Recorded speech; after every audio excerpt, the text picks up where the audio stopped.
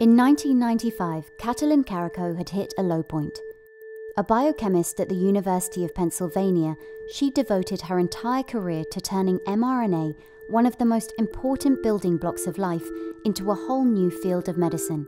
But it just wasn't happening. Everybody argued that the RNA is so transient and degrade, and it will never be medicine. I knew that it can be used for everything, and kind of a Cassandra feeling that I can see the future and nobody believes me. Karikó's grant applications were rejected. She was demoted, endured a cancer scare, but she stuck with it.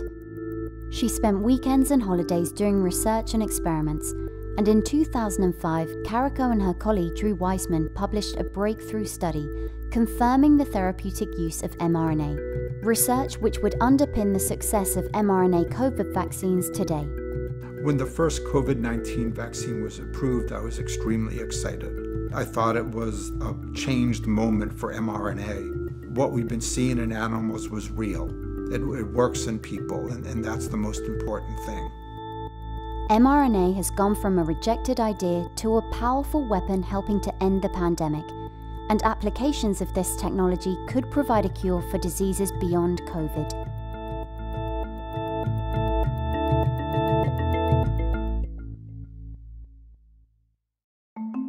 Messenger RNA, or mRNA, is a genetic material that copies instructions from our DNA. Our cells use these instructions to make proteins, which carry out different functions in the human body.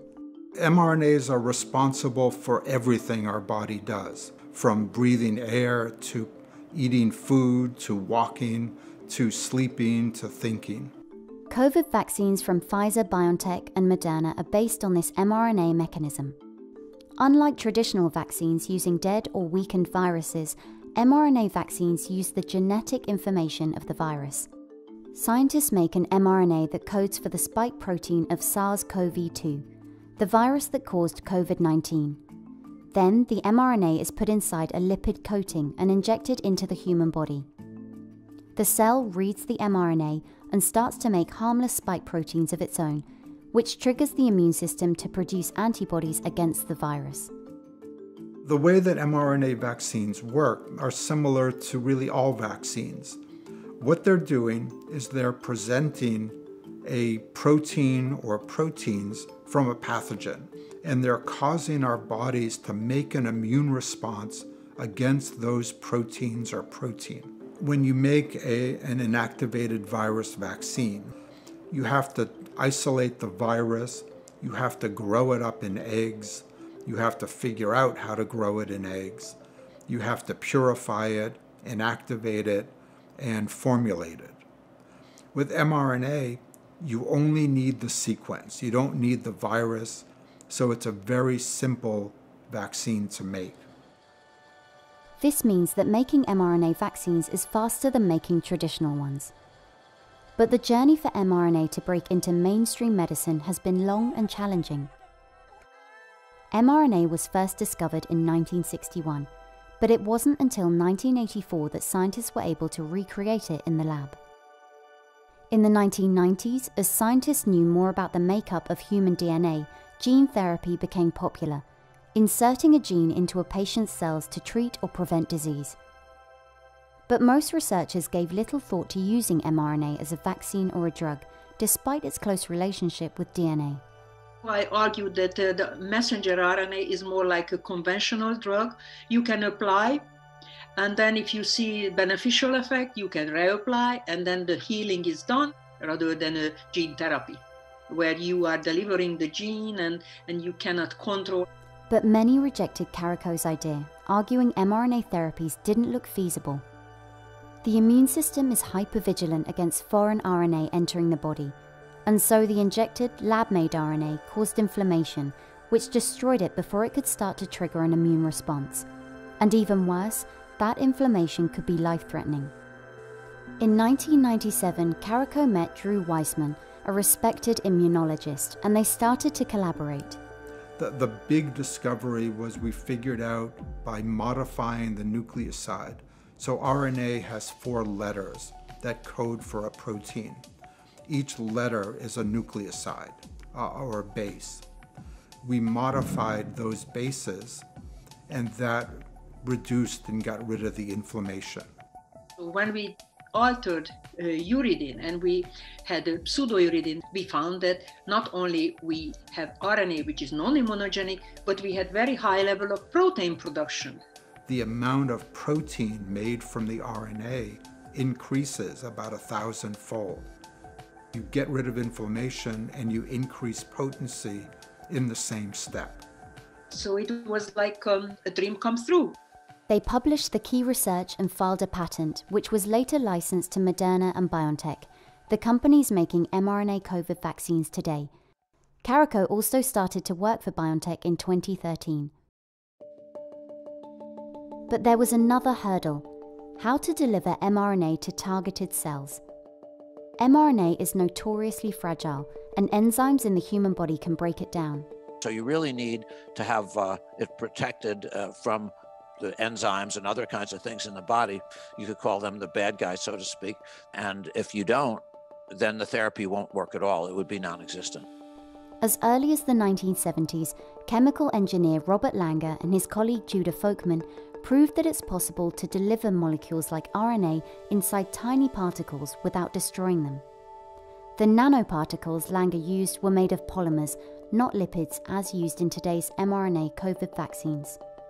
So we were trying to put DNA and RNA into tiny particles and deliver them. I failed the first 200 times when I did it. And by the way, that was also widely criticized. So I got my first 9 grants turned down. I couldn't get a job in a faculty job in a chemical engineering department, which was my area. But today, Langer is a renowned scientist with over 900 issued patents. In 2010, he co-founded Moderna and still sits on its board. After decades of development, the main biological roadblocks were cleared. But mRNA technology had never been used outside of clinical trials until recently. In the last few minutes, we've heard that the first coronavirus vaccine has been approved for use in the UK. This has been manufactured by the US pharmaceutical company Pfizer and its partner BioNTech. And here is the first person in line to get it. In the following months, mRNA vaccines from both Pfizer, BioNTech and Moderna were cleared in multiple countries. Taking less than a year from the lab into people's arms, these are the fastest vaccines that have ever been developed, both with a 95% efficacy rate. But some people are concerned that these vaccines are hastily made. The speed of making the vaccine, the 10 months that it took, there's very good reasons that people need to understand why that happened. It was an emergency. It was a pandemic. All of the clinical trials were done at the same time. All of the testing was done together. No corners were cut. There was no safety issues that were ignored. Everything was done exactly the same as every other vaccine. In December 2020, Carico and Weissman were given the COVID vaccines they had contributed to. And the people were waiting, healthcare workers in line there to get their vaccine, and they clapped, and then I cried. About 3.2 billion doses of mRNA COVID vaccines are expected to be given in 2021. And now mRNA may also be used to help fight future pandemics and diseases that current medicines struggle to treat. The mRNA is just an instruction for the cell to make the protein. We can targeting the messenger RNA to certain organs, certain cell types, bone marrow, and then can perform different kind of treatment. There are many different applications for messenger RNA. I mean, and at Moderna, they're working on heart disease. They're working on personalized cancer vaccines. They're working on rare diseases. I think the next big act for RNA are probably going to be more vaccines. Last summer, we started working on a pan-coronavirus vaccine. So there have been 3 coronavirus epidemics and pandemics in the past 20 years. You have to assume there's going to be more. Can we make a vaccine that prevents against all of those bat coronaviruses that have the potential to infect people and start another epidemic or pandemic. I think that the pan-influenza and pan-coronavirus are going to be the most exciting RNA vaccines to come out in the future. mRNA has been proven now as a really impressive and powerful new technology, and the application of mRNA goes, of course, very straight approaches to develop mRNA vaccines against other infectious diseases, and we are already doing that. Yeah, we have started that early on for developing influenza-based mRNA vaccines. We are developing mRNA vaccines against tuberculosis, against HIV. BioNTech has also been studying the technology in cancer for 2 decades and has a cancer vaccine in phase 2 clinical trials. They're hoping the cancer field might see its first messenger RNA drug approvals in 2 or 3 years. There's no guarantee that other mRNA vaccines and drugs will succeed like they have with COVID-19, but Carico remains undaunted by the challenge.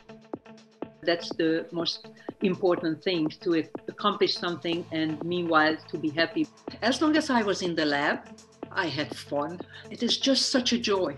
Even if things didn't work out how I expected,